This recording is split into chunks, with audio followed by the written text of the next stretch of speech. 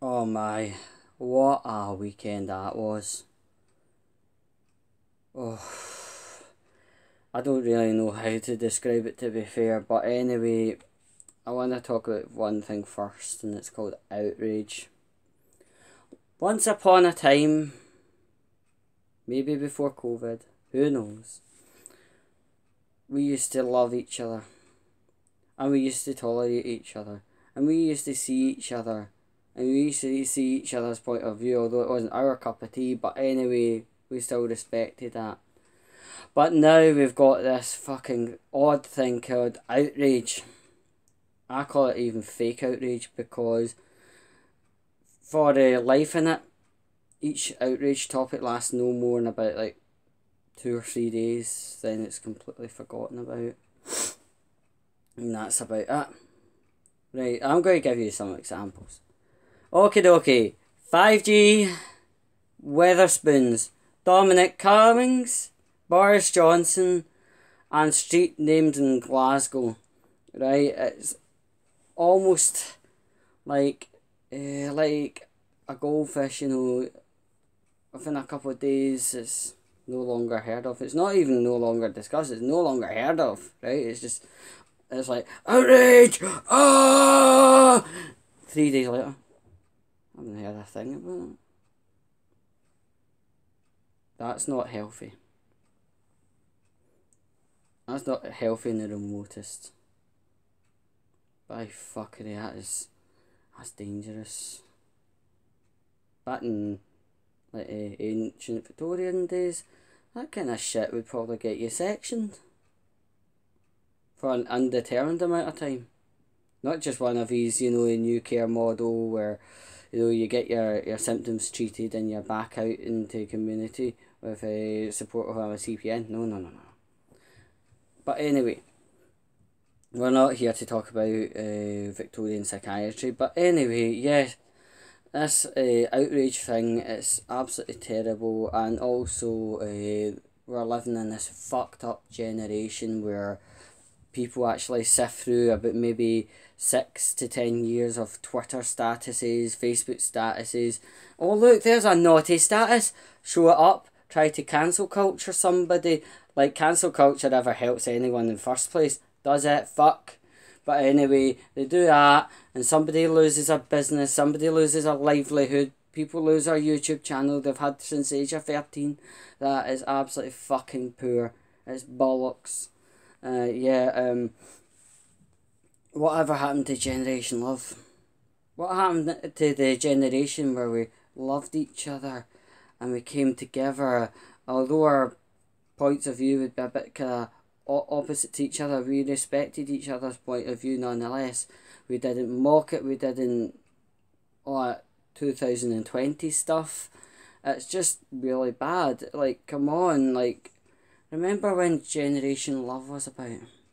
We loved each other, we shook each other's hand, we talked to the early hours of the morning over Skype. That was really good. We used to get drunk together and stoned together and fucking have a laugh and sometimes share cake together. But now it's share this status from 2006. Oh no, J.K. Rowling is such a terrible woman. She's not. Just because she has an opinion of the world doesn't make her a bad woman.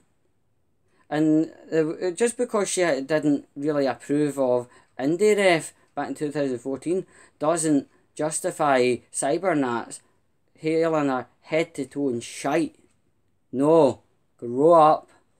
And she's been hailed head to toe in shite again just because she's talking about feminine products or something.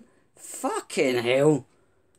This is desperate. I mean, I know SJWs do get to a desperate level, but this is getting beyond shameful now. Right. Another bloody ass topic. People renaming streets in Glasgow because they are embarrassed by Glasgow's history. Right, well, Glasgow does have a kind of dark, murky history. If you don't like it, don't look into it. That's what I'd say. Anyway, what else? People are putting up street names in Glasgow, you know, like street name signs to replace things like Buchanan Street and stuff like that. You're walking into very extreme, murky law territory, because if you were going to be changing a street name, you have to, apart from contact like Ordnance Survey, you've got to contact the regional council, you've got to contact the lawyers to actually approve it. You actually have to get a lawyer involved to approve or help approve you getting a street name changed. The council has to go through the same process, so you can't just randomly just start slapping labels on every street corner as you see fit. That's going to get you potentially charged, and if you do, it's all right up on your shoulders. Oh man, it's like the world's just went nuts this weekend. I think people need to fucking hit the reset button. Find that reset button on your shoulder or on your back or something, like slap it as hard as you can. Boop, boop, boop. Failing that, try and raise some funds and find a wee guy at the bottom of the street. Buy a bag of green off him. Go to your veranda with your old joint. Smoke it. Calm yourself out. If you don't do something like this in the next 48 hours, you could mentally burst. There's not very many spaces in mental health at NHS, so you've got to do something to look after yourself. At least love yourself first before you start loving others. But we need to get back into this generation of love, because honestly it is beyond fucked, and people are starting to do things that normally would need a full law representation by ourselves, and by taking the law into your own hands you could get charged and you could end up in jail, and that could be jail for your very first offence. Come on, please, just find that reset button. Instead of throwing outrage and fighting with each other and flinging bricks at police officers and tearing these bronze statues down in Bristol, hit the fucking reset button before you either one, kill yourself, kill others, or end up in the jail under remand. Come on, wake up, spit spot, meat and two veg.